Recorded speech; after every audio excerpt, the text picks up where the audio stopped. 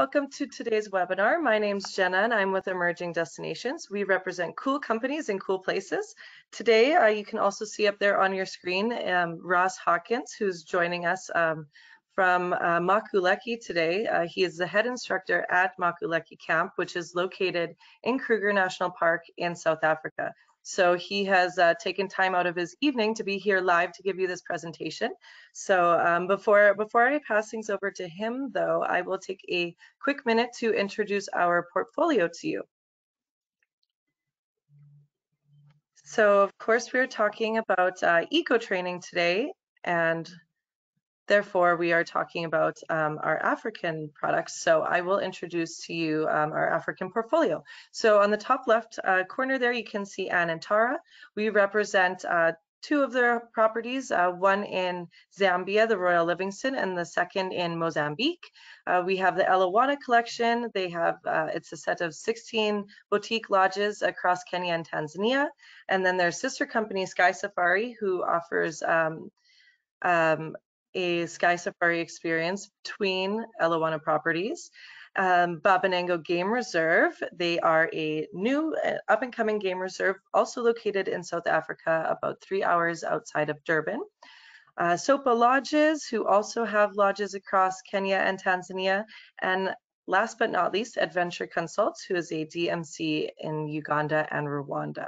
So if you have any questions about any of those companies that you see up there on your screen, please feel free to reach out to me. My email address is at the bottom. I'd be more than happy to answer any questions that you might have, as well as you may also see that we do have a Europe and South African portfolio as well. So if there's any questions or if you'd like any digital information, etc., about any of those, don't hesitate to reach out to me. A couple of housekeeping items to go over before I hand things over to Ross.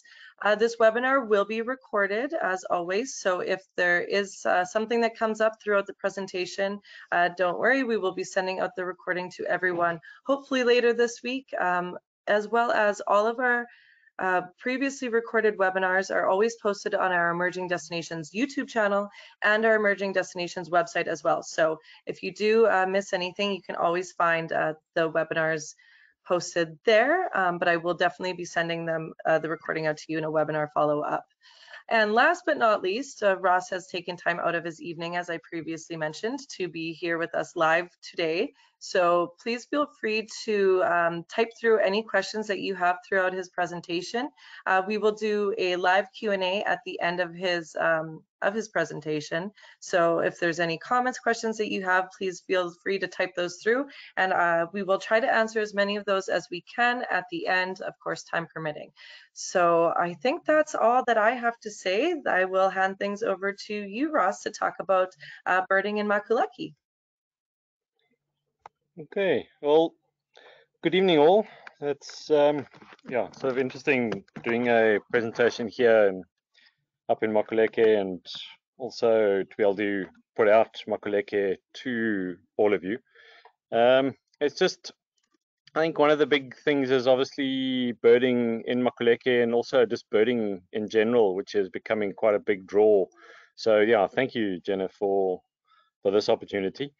So yeah, it's sort of, first of all, birding is a pastime. When you sort of head out, no matter where you go, you're always going to find birds, and generally nowadays people are very interested in what they're hearing, what they're seeing, sort of getting out and sort of also using birds in their sort of safaris. I mean, guides being able to, if you pick it up on oxpeckers or guinea fowl, or even birds sort of alarming for something else, be it another maybe bird of prey or reptile, who knows, but it's just sort of, and of course, yeah, enjoying that sound of bird life early in the morning.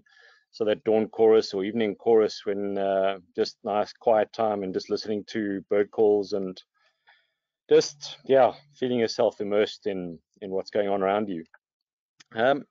So I mean, why this birding becomes such a popular pastime? Well, yeah, it's something that has been on a global upward, if you talk about the States or in South Africa, but ultimately everyone early days when you wanted to get to see any bird life, it was the earlier collectors would go out and shoot them, get them in the hand, study them, and yeah, from there they say, okay, this was bird ABC. Whereas today, you just pull out a pair of binoculars and no one gets harmed or shot or anything along that line. And ultimately, you don't really need much. I mean, pair of binoculars, a bird book or app to help you along the way, and it's yeah, and also you can do it in your back garden. No real need to sort of travel anywhere. So it becomes quite a very easy, inexpensive activity that you can do anytime, anywhere, for that matter. But otherwise, I mean, people sort of putting up feeders in their gardens just to sit and enjoy who comes down. Maybe you put up a bird bath and seeing what bird life comes to enjoy the food and water that you've put out to them. But also from a science point of view, in South Africa, it's sort of referred to as citizen science, where individuals, be they members of the public or anybody who is anyone, just sort of using bird watching as a means of gathering information on habitat, bird movements, migration. The Southern African Bird Atlas Project is one of the largest, if not the largest, in Africa on monitoring birds, and very easy sort of information that's put out there by people who just take the time to enjoy bird watching. So moving on with technology, and today there's quite a large number of printed field guides, but also bird apps that are available. These examples on the screen of Newman's birds or Roberts.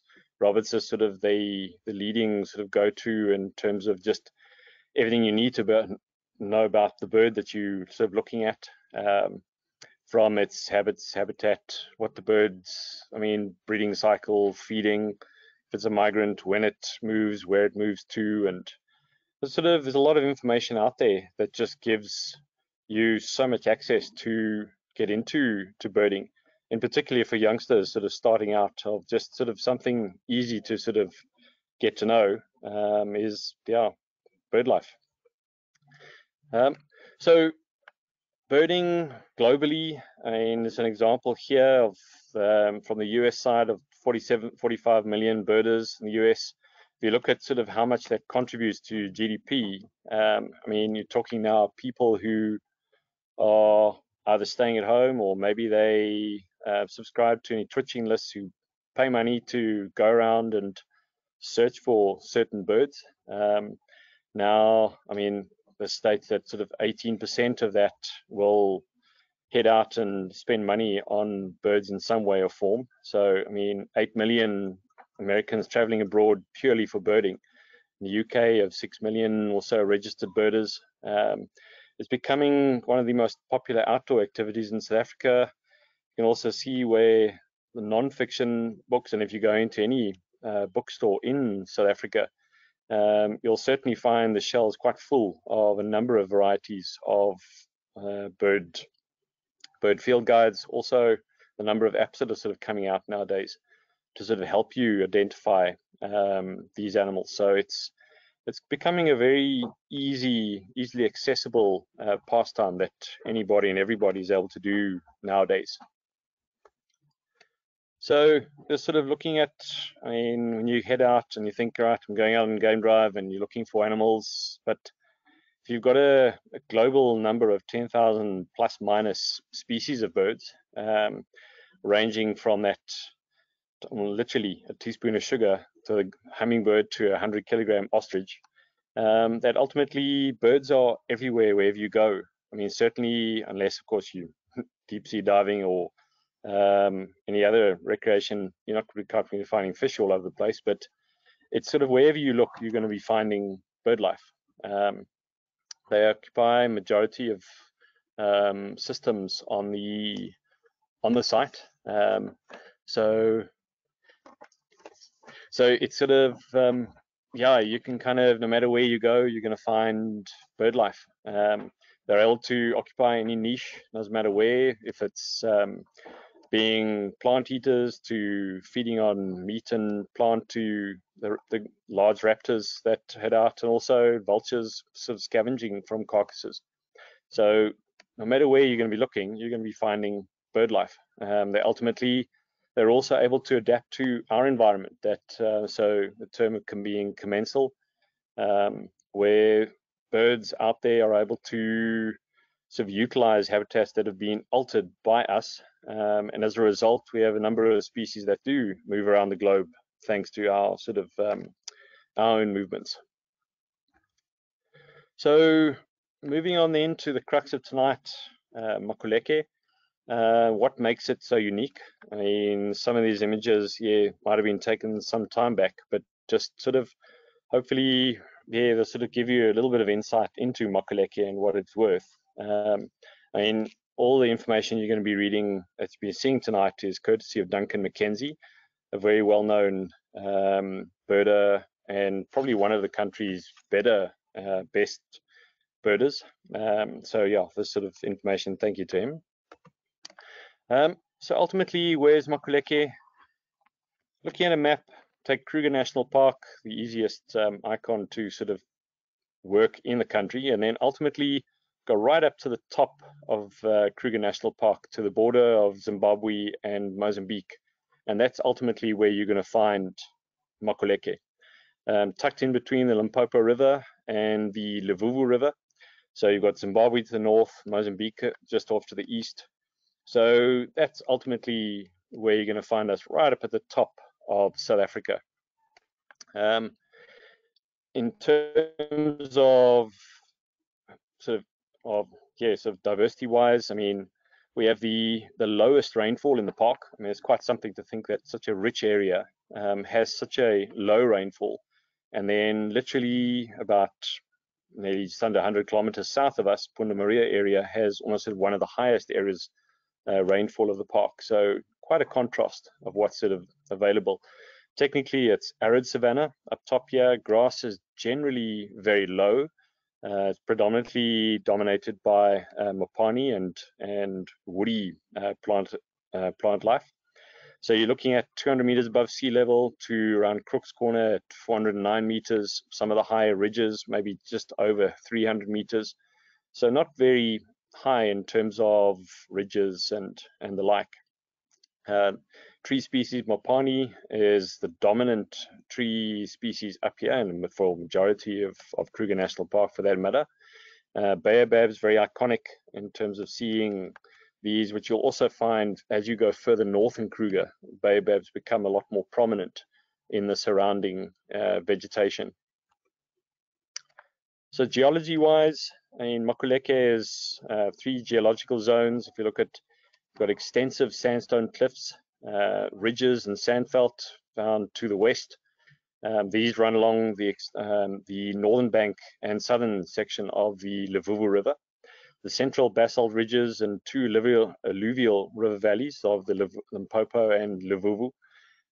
So quite a contrast of habitat that will be thanks to the geology, as you see here. Then Makuleke is ultimately one of South Africa's best known birding destinations, probably listed as, you could say, probably the top in the country, because of, when I sort of get through to describe some of the habitats. But ultimately, you've got an area covering in the region of around 24,000 hectares, which is 1% of Kruger National's surface area. From a biodiversity point of view, you're looking at around 75% of Kruger's biodiverse life can be found up in Makuleke. And from a bird point of view, bird list of around 450 species, of which Kruger's bird list is just 100, or just over 100 more than that. So ultimately, 90% of Kruger's total species list can be found up in Makuleke. Obviously, summer would be higher than winter. And then this combination of varied habitats, our tropical location, we're just north of the Tropic of Capricorn. So as a result, now with all these different habitats and what have you, it just makes life great for bird life to ultimately come and reside up the side. So if you then look at some of the distribution maps of some of these birds, some of them just enter South Africa in their southerlymost distribution, entering into the Limpopo Valley, or ultimately they reach their westernmost distribution, in other words, coming west from Mozambique. They just enter Makuleke in terms of their distribution for the Southern African region.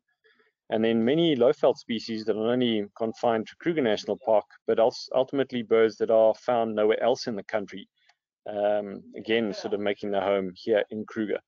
So these, whenever you sort of are coming up into this area, are then referred to as the Makuleke specials. That would be the ones you'd be sort of looking for.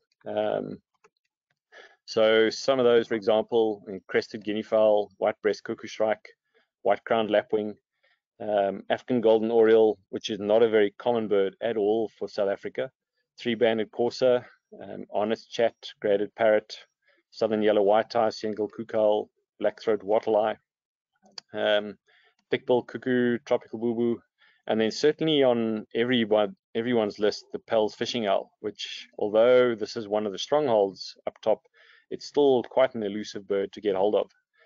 Eastern Nicator, very much a forest bird. Pennant-winged nightjar, which just enters South Africa in these sort of good Mopani woodlands.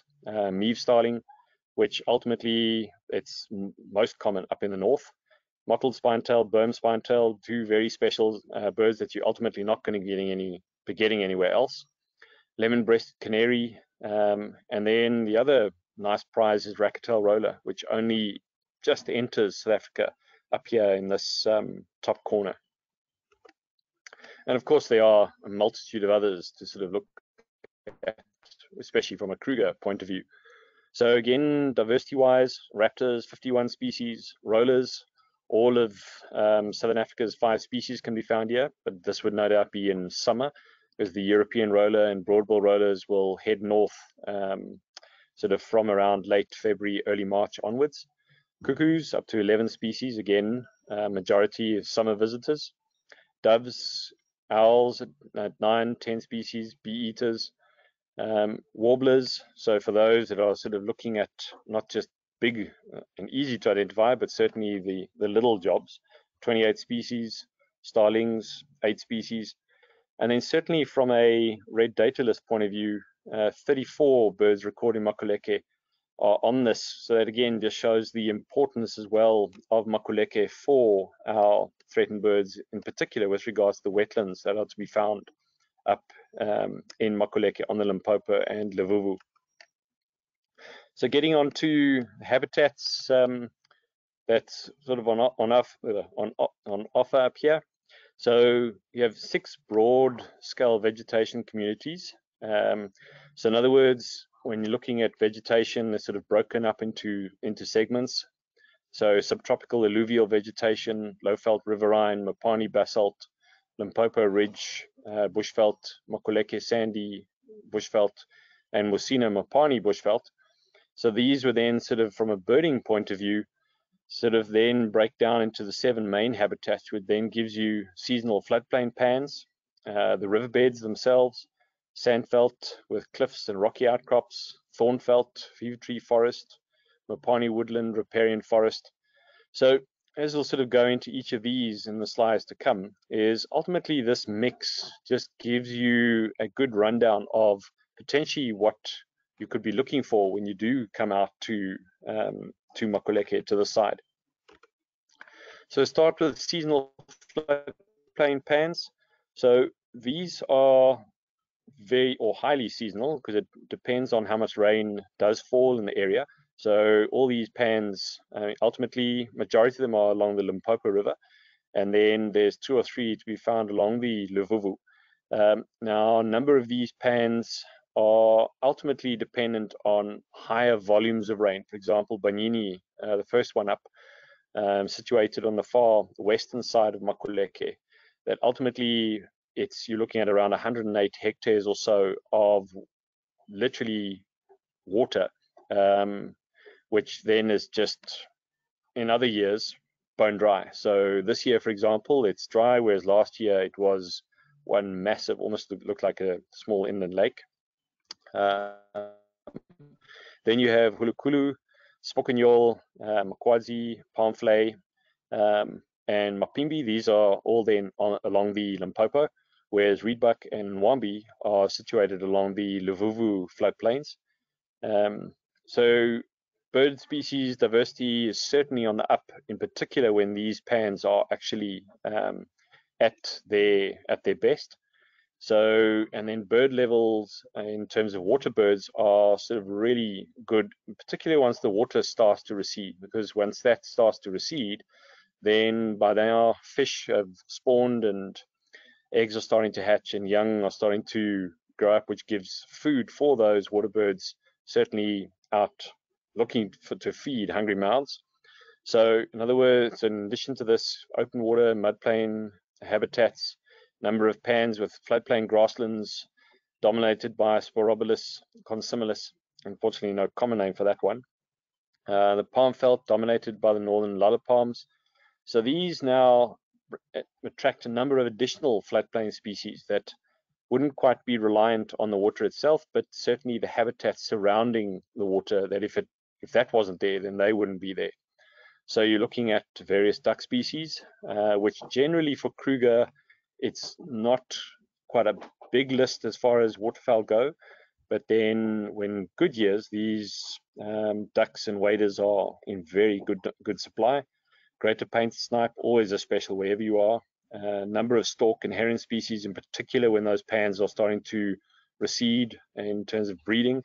As the bird in screen, the yellow-billed stork, and last year, between Duncan and I, who sort of counted, was just close to 200 nests, which is also very seasonal. And the yellow-billed stork is a highly threatened species for South Africa. To see it breeding in this number is quite exceptional. Senegal kukal, boardbill roller, rufous wing cisticola, Allen's gallinule, dwarf bittern, the Pell's fishing owl, lemon-breast canary, yellow-billed stork as mentioned. So these are birds that are reliant on the pans, but also the vegetation adjacent to these floodplains. Then the riverbeds themselves. So of the Limpopo and Luvuvu rivers, there are a number of species which prefer the riverbeds, and also they're certainly to be found in floodplain pans, on sandbanks and reed beds. Bird in picture, white-fronted plover, is very much a sandy riverbed bird. So it's kind of only going to be found along major river systems where a lot of open sand is to be found. Otherwise, very commonly found sort of coastal plover. But productive spots here, Luvuvu Bridge, Makwadzi, Limpopo Lookout, Crook's Corner, Mangeba, Limpopo.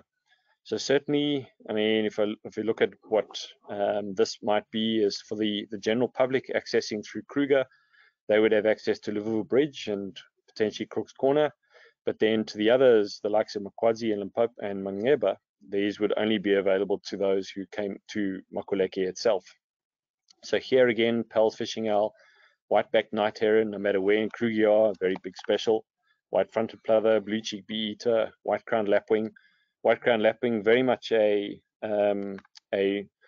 riverside bird that prefers large rivers. And saddlebill stork, another threatened species that's reliant on good river systems. Then the sandveld with cliffs and rocky outcrops. So this is located more along the Luvuvu and also primarily on the western side. So these large sandstone outcrops and cliffs. So associated sandy bushveld. These include Lana Gorge, Mabien, Mutali Gorge, Hutwini, and also the area around Outpost Lodge. These mean also some of the highest plant diversity in Makuleke, which again, for those sort of looking at botany wise, I mean, Makuleke again has very rich diversity of plant life found nowhere else in Kruger National Park. So birds, specials along here, Verreaux's eagle, very much a cliff nesting species. So for the whole of Kruger, Makuleke probably offers the best sighting for this particular species. Black stork, which this used to be a stronghold for the black stork in Kruger. Unfortunately, some of these nests have dwindled, so there's an ongoing monitoring of black stork throughout, or on a yearly basis, to ultimately keep track of these birds. So unfortunately not nesting here at present, but still recorded here from time to time. Peregrine falcon, mocking cliffchat, African black swift. African black swift, another rock nesting specialist. So again, probably one of the best sites in Kruger to see this particular species.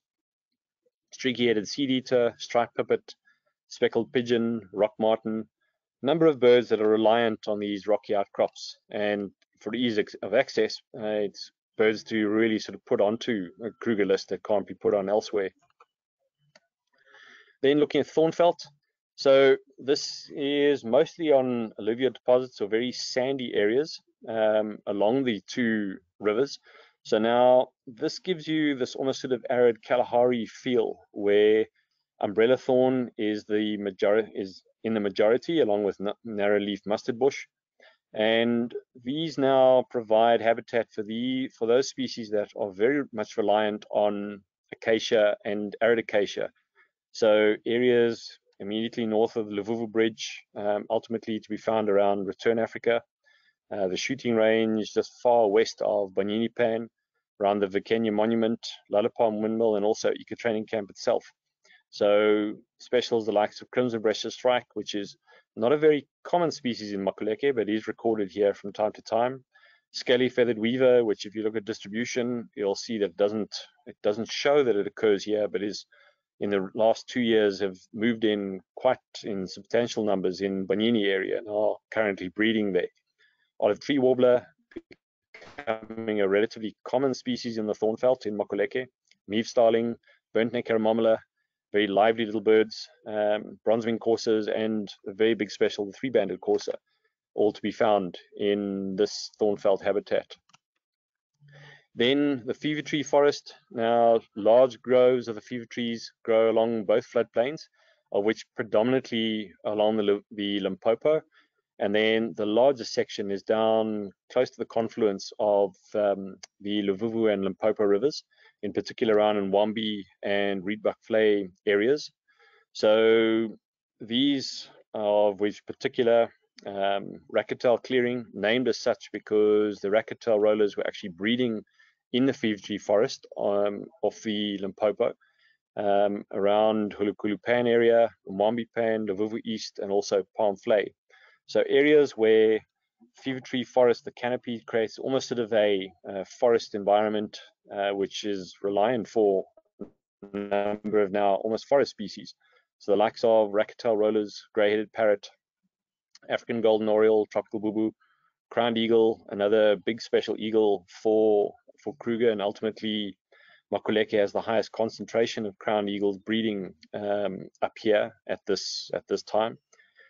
Green-capped aromomola, Retz's helmet shrike, scaly-throated honeyguide.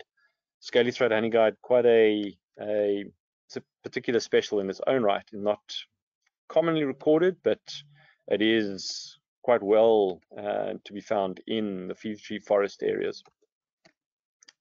Then Mapani woodland, which dominates majority of Makuleke's area. So Mapani is the dominant tree cover over predominantly the central basalt ridges, along with a few baobabs sort of scattered in between.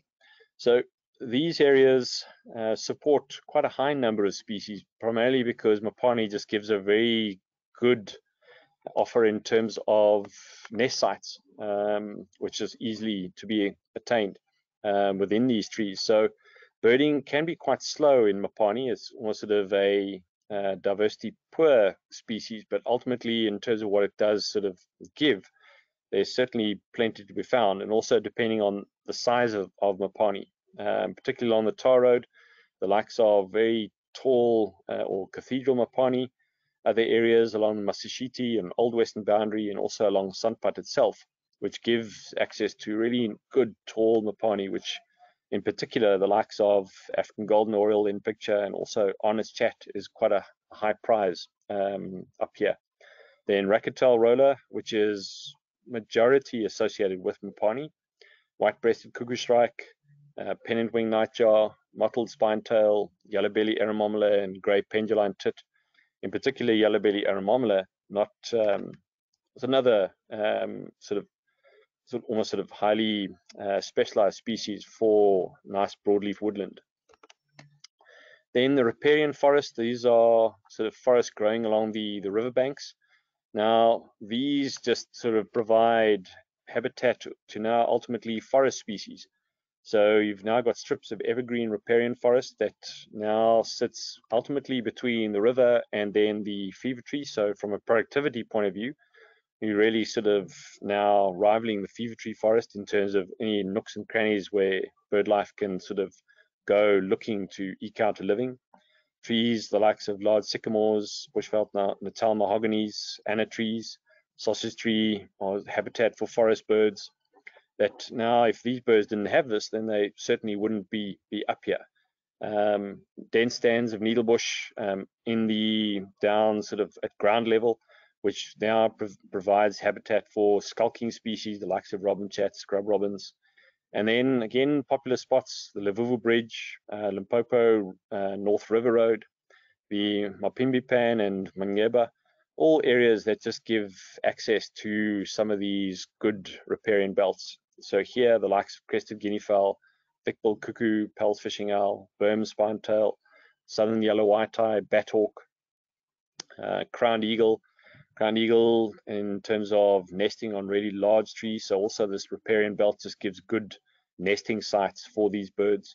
Thrush nightingales, very highly sought after. Tropical boo-boo, black-throated wattle-eye, Narina trogon, and then a number of warblers, particularly in late summer, start to become vocal in these areas. And even mentioning Narina trogon, which is kind of, yeah, it's another bird that you wouldn't quite expect to be ticking in for Kruger, but if you are lucky enough, then certainly this bird is there to be found. And then ultimately, sort of that just wraps up the habitats of birding in Makuleke. So this just goes on to just summarize some of the courses that eco training does offer through Makuleke camp and a number of our southern camps. So birding in the bush, particularly from a birding side of things. So here you're ultimately looking at from basic bird ID and also those who are looking to improve their bird ID, and certainly also getting into Makuleke as a birding destination that ultimately is not sort of available to the general public. So getting in and also spending time on bird ID for this course. So it's 7 days of theoretical and practical. So he's sort of heading out and ultimately birding for 7 days straight of just trying to pick out as much habitat as we can, and ultimately adds a few ticks to that life list, but also just getting to know what you're looking at and how to go about it. So you're looking at ethics, bird ID from a theoretical and practical. I mean, this is happening every day. Conservation, equipment, bird behavior, anatomy and physiology, and also migration. So then at the end of each 7 days, you then, just to sort of give a slight challenge to also to see sort of what you might have gained from your week, is field observation. In other words, practical bird ID. So what's nice here is just to kind of put away the apps and just ultimately have a look at the bird and see if you're able to now ID it yourself. Electronic slide, so in other words, a slide presentation of identifying birds in a two-dimensional form, and then certainly call ID. So it's just in a way, a nice challenge just to sort of see how your birding has sort of come along over this over the past week of the course module.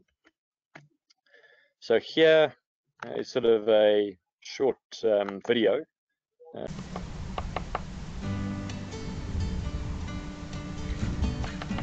You have all heard the saying, birds of a feather flock together. Whether you're an advanced birder or a beginner, we want you to spread your wings and join us on our 7-day Birding in the Bush course in the Northern Kruger National Park. We will teach you the A to Z of birding on daily bushwalks and game drives through the rich history of the Makuleke concession. Our unfenced camp gives you a feeling of true wilderness and coexistence as animals pass freely through. Here at Eco Training, birds start with a dawn chorus as your alarm and ends with the chit-chirr of the fiery neck nightjar. From bird identification to bird calls, you will be immersed in a whole new world you may have never noticed. This course is not only for twitchers, but for anyone who wants to improve their birding knowledge in the bush and at home, as birding can be practiced everywhere. You will also learn more about the ecological role of birds and how important it is to conserve wildlife areas for migratory birds. With expert instructors, you will also be astounded at what you have been missing out all this time.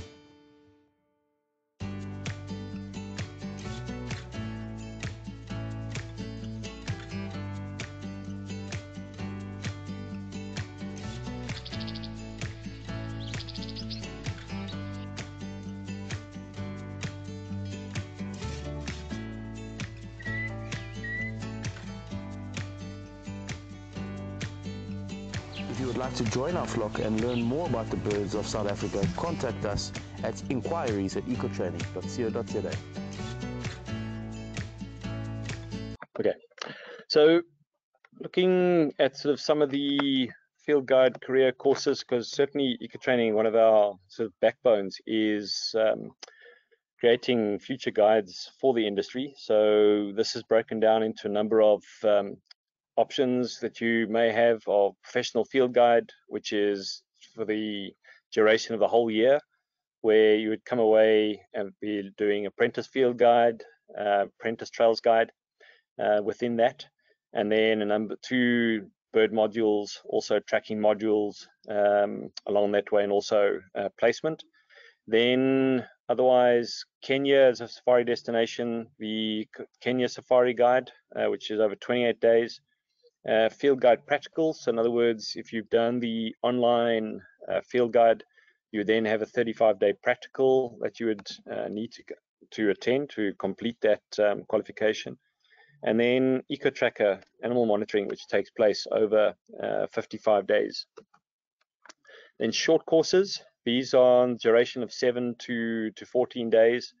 EcoQuest, Eco Tracker, Safari Guide over 28 days, also wilderness photography, as aforementioned, rather, birding in the bush, wilderness skills, so this is out walking on foot, just sleeping under the stars, 6 days, or rather 5 nights, 6 days. And then also up in Masai Mara in Kenya, also an option for 7 to 14 days. Then online wise, the online field guide, which then complements the apprentice practical, the 35 days, so this is the 8 weeks, the theory component. Nature enthusiast over 7 weeks, trails guide, which is over 5 weeks, and then you'll have the practical component of your trails, which can be done also in conjunction with the apprentice field guide, or sorry, trails guide. Online birding enthusiast over 4 weeks, and then also online tracking, and certainly all of these would have a practical component attached to them later on as well. And then that brings me to the end of this presentation. So yeah, again, Jenna, thanks very much, and hopefully, well, yeah, there'll be a few question and answer. Yeah, absolutely. Thank you so much for that fantastic presentation. There's a lot of birds there. Speaking of which, what is your favorite bird? It's kind of took a while, but southern white crown strikes up here are, it's not a very common species.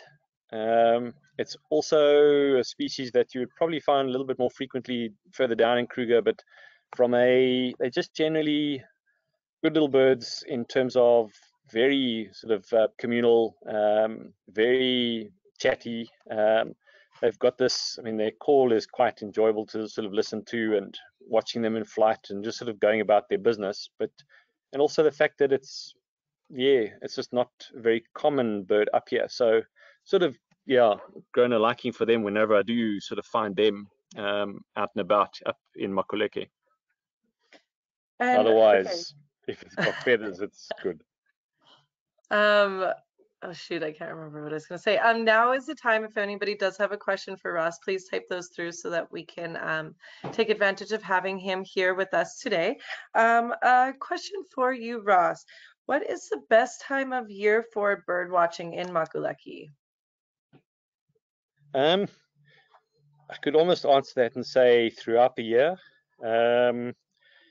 It's also going to be, because why I wouldn't sort of put it as a definite is whenever there's water around, it's at its absolute prime. For example, this year, although we've had good rains, it's very lush, but not all the pans are full. For example, Banyini is bone dry, whereas last year, I mean, Banyini was chock-a-block.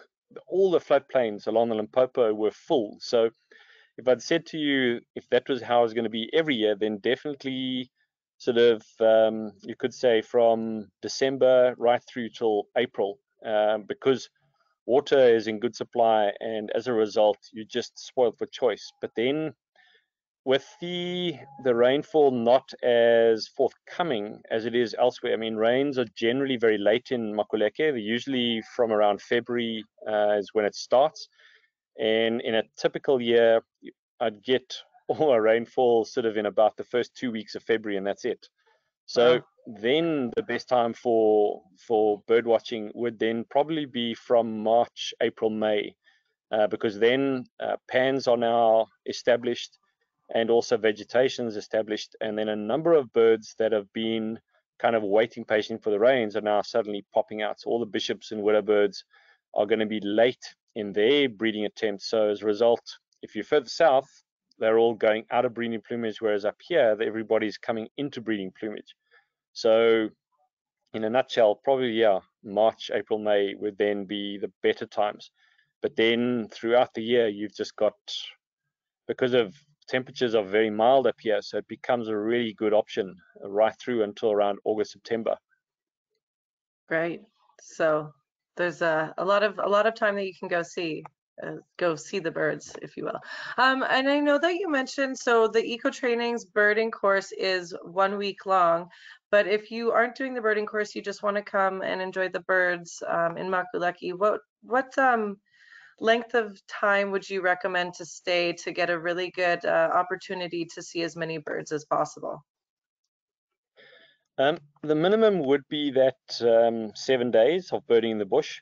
But then if you look at the EcoQuest courses of 7 to 14, those can be ultimately catered. So the inquiries would be referred to it as a custom EcoQuest. So in which case, sure, it's not going to be, okay, you have to now get to know the ins and outs of bird life, but to get up here and enjoy Makuleke for what it is, and obviously go birding, yeah, there's a 7-day option and then also 14 days. So I would say definitely minimum of say 7 days.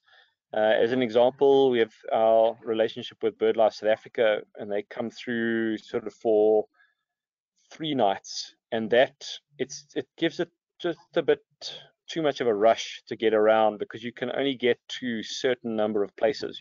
So, and also the last thing you want to be doing is sprinting around and going looking. You want to take your time. You want to enjoy the surroundings for what they have to offer, and not be in the sort of frantic rush around, okay, tick here, tick there. You want to be able to get out and just enjoy everything. So yeah, the 7 days would be perfect. Great. And so I know you guys don't supply binoculars, but if you could recommend a good pair of binoculars, or at least the specs for birding in Makuleke, just based on the distances that you're going to be seeing birds, what would your kind of top recommendation be? For me personally, Vortex. It's as far as competitive pricing goes, they sit really nicely in sort of in that good middle range. I mean, the ultimate thing that everyone would obviously go looking is they go out and think, okay, binoculars, I'm going to go off to Makuleke. And then people arrive with these little 8x30s or something smaller. They almost look like these things you'd use at a, I don't know, some indoor opera or whatever. But yeah, those are not an option. So the nice thing, yes, with Vortex, really good solid lens, great sort of backup in terms of the product itself. And then in terms of dimensions, sort of personally for me, 10 by 42, which is 10 times magnification.